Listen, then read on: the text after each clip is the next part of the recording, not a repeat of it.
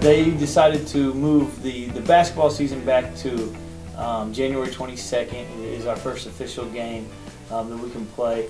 We can start practices January 11th and to get ready for that. But for the fall semester, they're allowing us to have 60 days of practices with 5 scrimmage dates in there where we can scrimmage 2 teams on one date.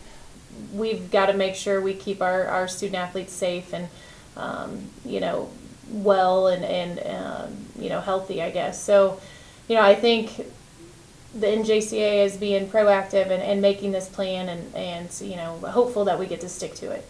Here, you know, in the coaching world, and there's a lot of gossiping and talking that goes amongst all the coaches and everything. So you hear different stuff, and you know, you hear what different programs are doing, what different schools are doing, what different conferences are doing. So we knew something was going to be done for fall semester. We weren't sure what. So, you know, I'm glad we get to practice with our team and get them on the floor and work with them.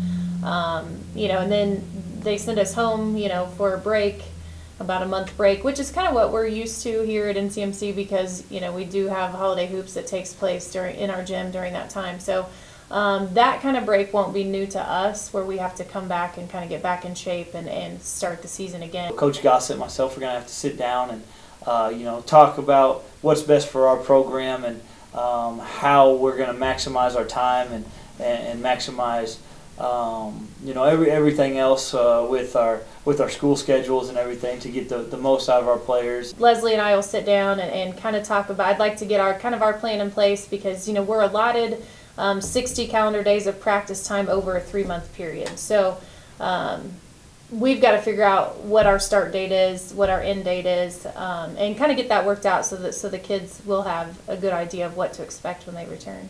It'll be a struggle because we're not in a conference. A lot of teams we play are in a conference, and conference season happens from January on for a lot of these schools. So, you know, we've got to get back to work and you know, look to revamp our schedule a little bit. Hopefully, keep those second semester games like we had them, and maybe just add a few more here and there. You know, not all is lost right now. We're just kind of excited that there is maybe a path and some guidance on what's going to happen, and we're excited for our guys to get here on campus.